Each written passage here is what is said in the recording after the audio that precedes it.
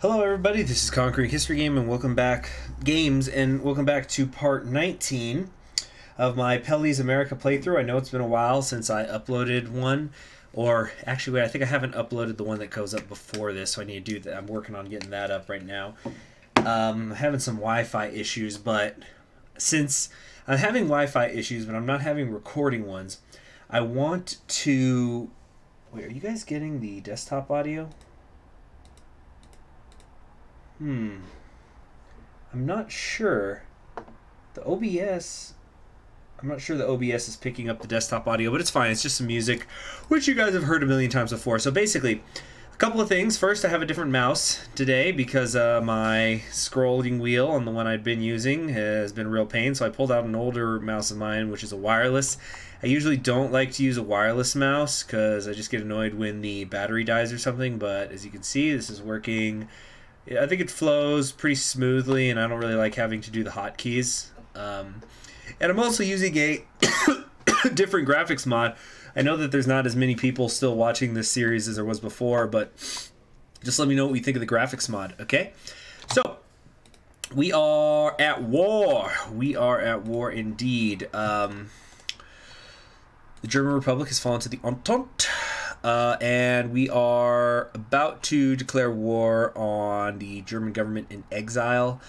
And my goodness gracious, I forgot how bad the lag had been, but we're only 10 days away from getting that sorted out. Up here, oh yeah, we're trying to take out Russia, which is not going to solve the problem of the lag, but it should do a decent amount against it. Okay, like Matthew Ridgway, you gotta have your people moving forward. You just got to, please.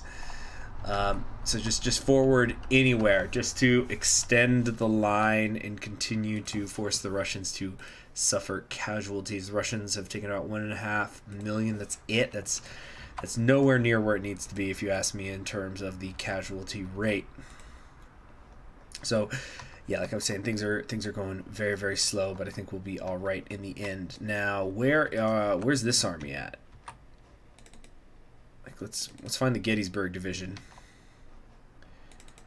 Where are they? They are up here in North Africa, and it seems they're going all the way around here in order to get down there. So I guess things are just going to be moving a little bit slow here for a few days. There's just a million wars happening at once. It's the problem, because there's also this thing here between Egypt and Germany that's happening. I just hope we don't get a crash from all of this.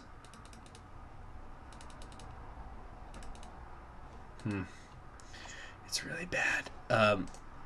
Anyway, so what my goal here is today, when I'm sitting down for this session, I've got a lot of time, extra time today, and the goal is going to be that I want to completely finish this Pelley's America campaign today, and then, you know, after that I want to work on the, I think I have two other Kaiserreich campaigns that I have not finished recording yet, and I should have done it a while back, and I'm so sorry that I haven't, but that is going to be the...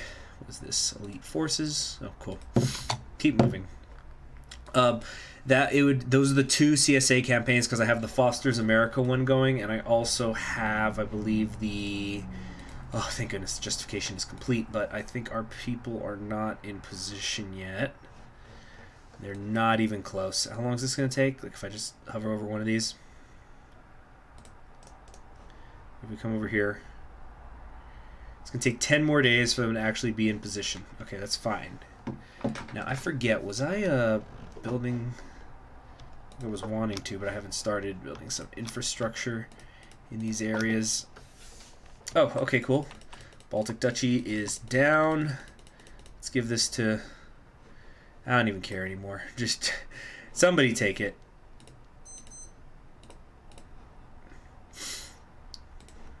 All right. So...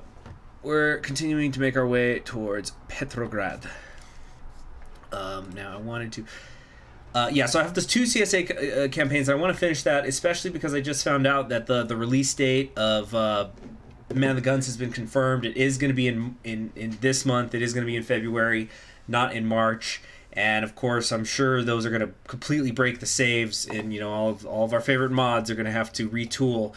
And it especially sucks for the Kaiserreich team, because I think they just released 0.2 a couple days ago, and so we're only going to get a month with it before it breaks down. I might still try to maybe crank out a quick campaign, do a minor nation or something, just to see how that is. But I really, really want to just get all of this stuff done, and this is also going to mean that my new CK2 campaign that I've got planned is not going to start. I actually have not even uploaded the finale for the Spanish Reconquista. I've wanted to for a while, but I wanted to also get a new series going the same day that I upload that one.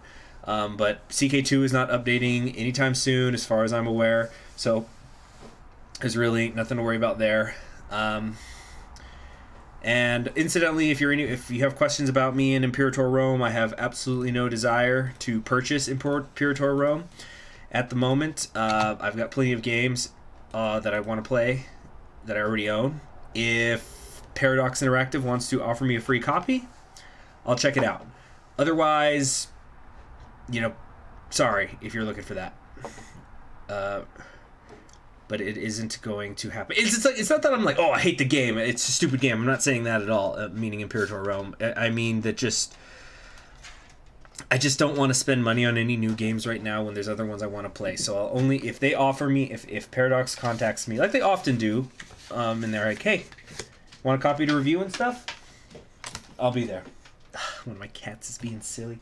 Stop it, Caesar. Speaking of Rome. All right, so is everybody more or less in position? I think we can call that good enough. All right, let's do it. He's meowing now. Shush. He's trying to get at some food.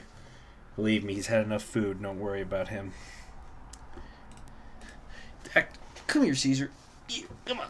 Sit up here. Brought him up here in my lap. All right. What should we do, Caesar? Take over the world? Yeah, my cat's funny. Like, if I put him in my lap, I know I don't have, like, a face cam or anything, but he will kind of start to look at the keyboard and the screens, just trying to figure out, okay, what should we do? Have we engaged our allies?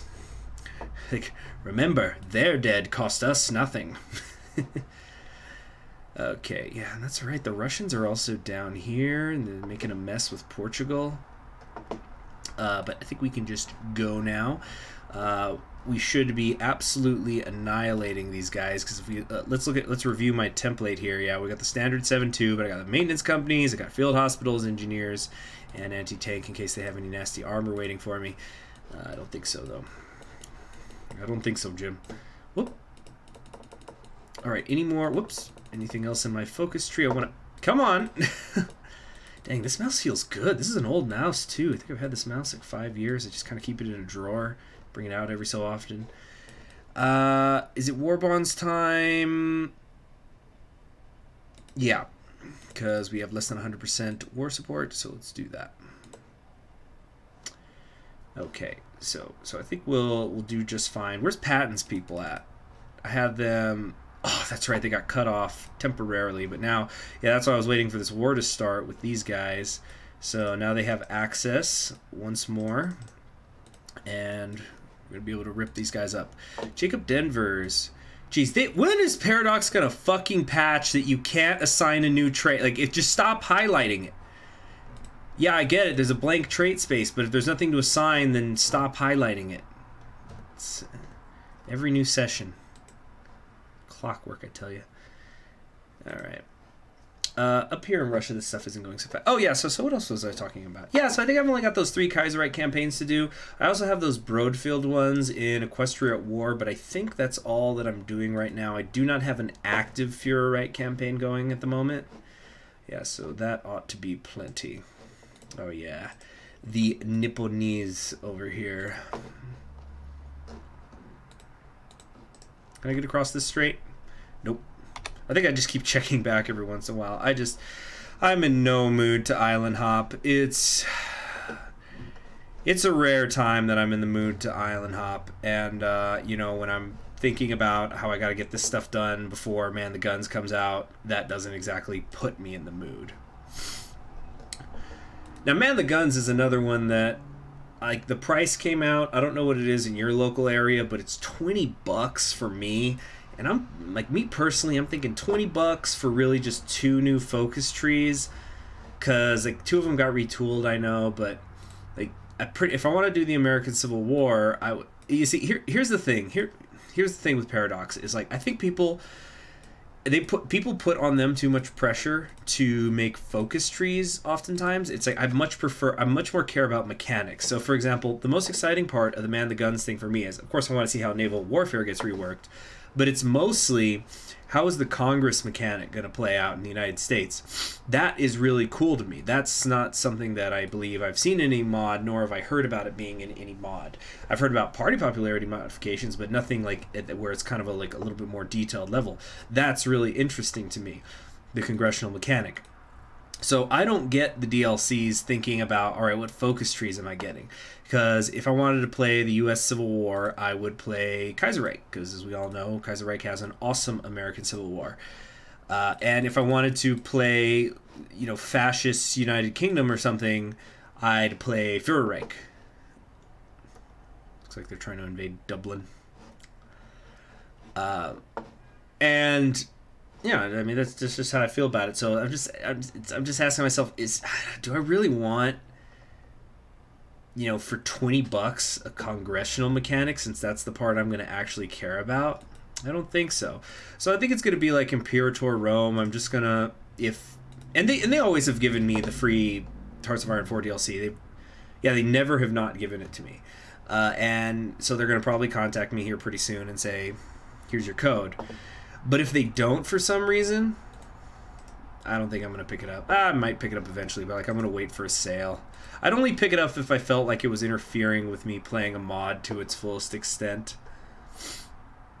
I don't know. Have they even released any achievements yet? Because as many of you know, I'm an achievement hunting whore. So I'm all about the achievement hunts. If there's some interesting ones, I'll definitely get into that. All right, patents people look to be all done here. All right, so now we're going to want to put these guys, I think, right here. Now, that's research. Who was I? I was declaring on somebody, wasn't I? We're justifying on Garangze. All right, yeah, because we got that other one done. So now, Burundi as well. It's gonna take 225 days, and then should we just do this now? Ooh, 450. I thought no. Okay, so once patent is in position, we're gonna start cleaving into these guys pretty fast. They're out of manpower also, so that's pretty sweet. Very good, very good. A little trouble advancing though. There we go. That's what I'm talking about. My name is Jonas, and I'm driving across Africa. But you know, one of the things that I know has been controversial in the lead up to Man the Guns is that Mexico is going to be able to get Trotsky as a leader. is going to be able to have Trotsky as a leader, and I guess you could try to then have him invade the Soviet Union or something. And so, if I have time before Man the Guns comes out, and if I don't, I'll just do it afterwards. I think I believe it's the equivalent of the Soviet Union. It's called like the Russian Socialist Soviets Republics, or I don't remember what it's called in Führerreich, like its exact name, but like there's supposed to be a path where Trotsky can take charge. So maybe I could do something where I have him take charge of Russia in there, and then compare that to a Mexico run where he tried to take charge of it or something. I don't know. I'm just kind of thinking out loud here. Try to cut across here, get the Caucasus cut off. Okay, is patent in position? No, not even a little bit. Oh, the south, the south. Shoot, whoops, my bad. Much better. Whoop, wait, no, hold. Just get in position. Come over there. All right. We got some real supply issues. Let's do... I see, and I got to depend on Portugal to take care of this. I can only do so much. So, yeah, we were putting the infrastructure here. I know this isn't going to help much, but it's something, right? Maybe. How's it going over here? You see, in the Continental, over here in Europe, we're doing all right. We're doing all right, doing all right. We're doing all right, driving south of Muscovy. Moscova. Let's get up there. Really start pushing into some of their core territory areas. Yeah, it's starting to... That's how we're going to get rid of their backup manpower, is we're taking these big population centers from them.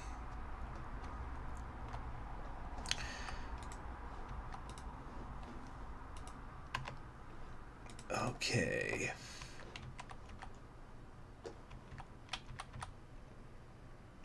Now when... These guys are taking their time moving.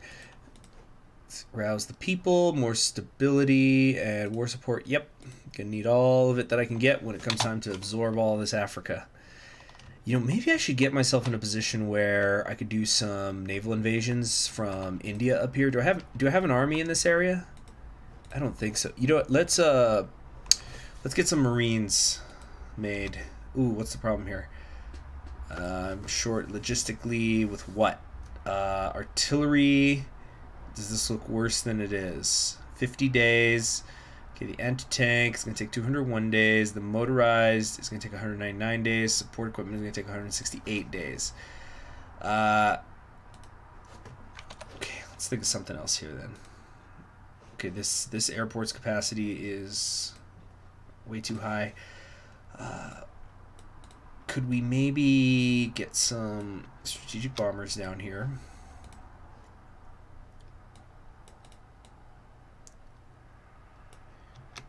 Interwar fighters. Yeah, whatever. That's fine.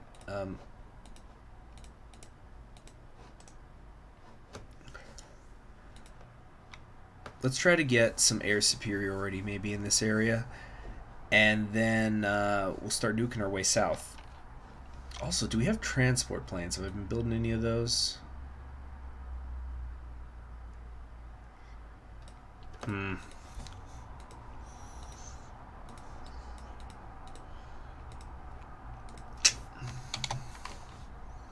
How's it looking up here? We do not have superiority over the Baltic Sea. Let's try to take care of that. There goes Belarusa. I don't really care who gets it. Just gotta keep moving. Keep pushing forward. That was a nice big bite, though.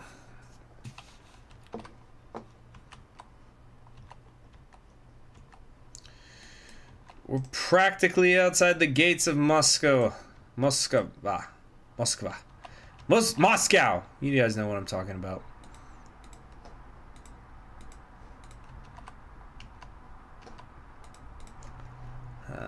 We're definitely have taken more losses. Who's taken the most? Oh, it's France, isn't it? Did France ever end up coring? Yeah, but they're just almost out anyway. The United Kingdom's doing all right. And then, yeah, these guys have pretty much got nothing because they don't core things.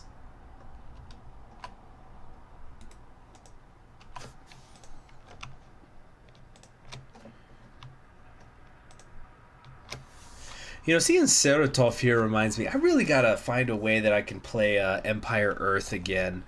Because I really want to one day put on the channel one of my favorite campaigns from it. Like, there's a lot of... So Empire Earth, it's a real-time strategy game, and one of my all-time favorite campaigns from it is the Russian campaign. Now, of the 4 campaigns in the original, 3 of them are historical, but the Russian one is sci-fi future history, and so it takes place in... Oh, I don't remember. I think it starts in like 2050 or something, and it's about this guy who... he's basically a terrorist who wants to take control of Russia, and he's got his little following, and they run away to where did they go? Did they go to Yeah, it was Stalingrad, although it wasn't called Stalingrad. It was Petrograd. I think not Petrograd. It was called something else, but it wasn't Stalingrad. But he says this city was once known as Stalingrad.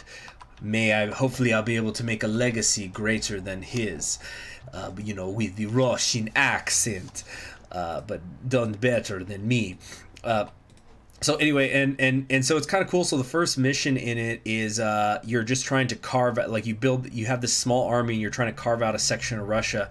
So like you take, you have to take Saratov and what was it, Rostov, and there was another city, but most importantly you have to take Voronezh. That's how you end the campaign, or that scenario is by taking Voronezh. But that scenario gets just so crazy because once you do that, and then smash cuts to that, you've like the coup is complete and you've taken control of Russia, and then you have what is and this is like the second scenario in this campaign is from what I've always seen online is widely considered to be the hardest campaign in the entire game. It is like almost impossible because what happens is you want to expand west now into like Europe, so you've got to take you have to occupy 2 of the following 3 capitals. You need to take Copenhagen, Kiev, and or Warsaw. You have to take like 2 of those 3, and there's still rebels within your country that you have to defeat. And basically NATO is constantly sending support east, and they're like trying to nuke you and they're invading you, and it's just almost impossible to do. And I remember I used to look up online like how would people do this the regular way, because I remember I would like try to do these quick blitz strategies, and from what I've seen you have to blitz because like you're basically fighting all of Europe plus a civil war, and so it's like impossible to win if you don't finish it off fast, because you're just gonna get overwhelmed. But then it starts to get even wilder. Then there's like another kind of sort of small civil war scenario when he dies and like who his heir is. But then like you invade China for scenario 4 of the campaign, then you're invading Cuba for scenario 5, and then it really starts to get wild. You then go you start to go from the point of view of an American spy who gets sent back in time to basically kill him way back here when he's you know, trying to take Voronezh. And yeah, it's an amazingly fun campaign, and I hope hearing about it is helping distract from the fact that you know, we are in the slow part of the campaign, but I need my colonies. All right, tanks, move forward. Let's go. We gotta come down here. We gotta get down here and get access to some more ports. But we're also now going to have, we got the Wargle here. It's an interesting portrait.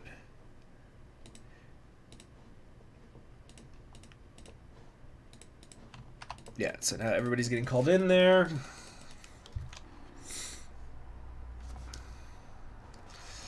Yeah, we just got to bump off the Germans here in these African nations, but the issue is that it's Russia. That Russia war is causing horrific lag. But now we can justify over here, and I believe once we've taken them, there's no more of the former Middle Africa countries to take, I think. Okay, who's not doing anything? We gotta have some... Okay, check this out. I want you all to come down here. Come over here to India, please. In whichever way you see fit. Alright, so we'll come back to what they're doing later. Alright, this is going very well. The push south.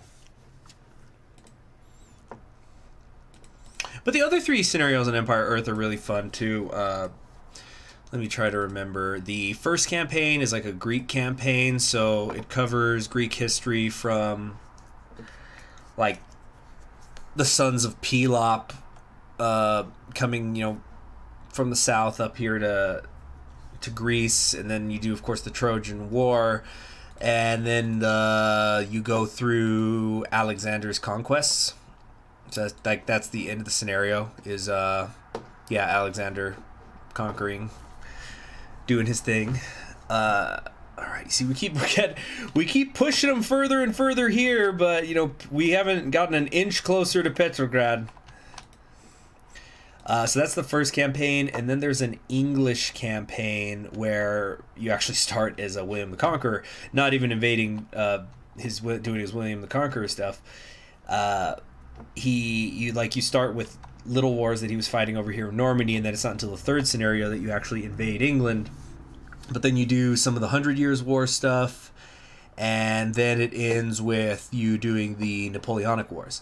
Then there's the German campaign, in which is cut 50-50. The first 4 scenarios are World War I scenarios, where it's actually really air war focused, which I thought was cool because you're following the Red Baron, of course. Manfred. What was his name? It was Richthofen. Yeah, Manfred Richthofen. That was his name, right? Jeez, why don't I know that instantly? 10-year-old me would be kicking my butt. But, that's not what history's about. It's not about memorization of names and dates. It's good to know those, but that's not what real history is. Okay, that's trivia. Oh my gosh, they got the herps down here. You guys see it? See the herps? And then the second half is World War II, which also ends in an alternate history thing, because the final scenario is alternate history where you as Germany invade the United Kingdom. So you can only win the German scenario by doing that successfully. But I really liked the Navy stuff in the German scenario. I liked naval warfare in that game a lot. Air warfare often got on my nerves, but not all the time. That naval warfare and Empire Earth I thought was fun. It was simple but fun. Okay, let's take this gap here. I'm going to try to come here, at least get this cut off. Oh yeah, that's going to be real nice. No sign of my divisions that I'd sent over here, because I've been thinking about maybe, setting up some Marines to invade from that direction. Come on. Spread out, spread out.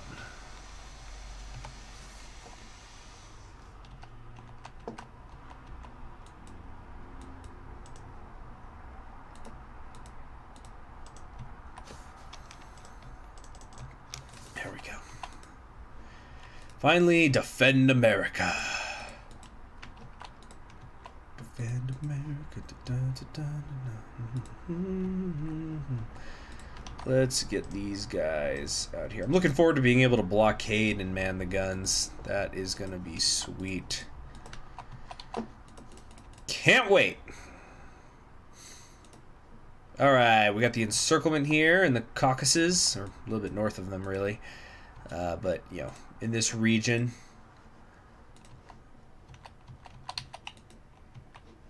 Yeah, that's good. That's real good. Oh, they got modern tanks. Can you believe it? Can you believe it? What's going on here? Oh, yeah, this fighting, too, here between the British and the Chinese. You got fighting over here, fighting over there. What a mess. What an absolute mess.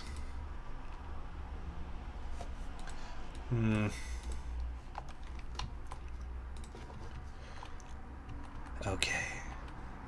Let's take a look at the faction screen real quick. Oh yeah, my people pretty much own the world.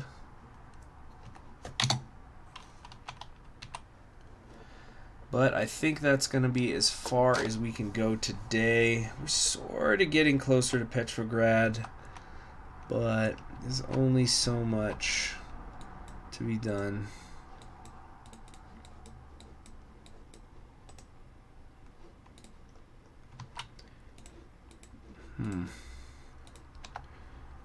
There we go.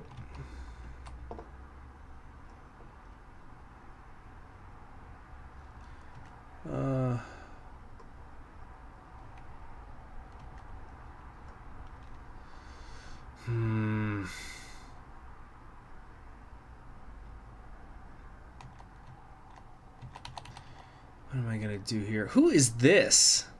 Portugal. What's Portugal doing with this huge fallback line? Just in case, guys, you know, guys, we've been reading a lot of history and we're going into the winter and a war in Russia. We're going to need this line. It's the only thing I can imagine. Where are they in terms of population? Down to less than 500,000 recruitable. How about Germany? Geez, why is Germany still hanging in there? They've got manpower now. They must have increased their conscription law, and I just didn't notice. Oh, great. And some of my modern tank divisions are retreating. All right, well, that's enough for today. Thank you, or at least for this session. I will see you all in the next one, in which we're hoping that Russia is going to capitulate, and that is going to speed up the game, help with the lag. But perhaps most importantly, it's going to free up tons of divisions, which will probably just end up fighting Japan here in the Urals. But I'm really hoping are going to come down here to Africa. As for military access, we offer military. Let's do that. Maybe my allies can go through at least, or something. Yeah, I can't believe my economy is actually having trouble. This just shows how much I'm burning through. Oh, yeah, I'm out of infantry equipment. Oh, boy, it's party time now. Okay, so here's what we got to do. Delete everybody's orders here. Let's make our own fallback line with blackjack and hookers. We're going to put them over here. Oh, somebody built a rocket base. Would you look at that? Okay, so we're gonna move everybody over there and get them set up for a big push to Petrograd.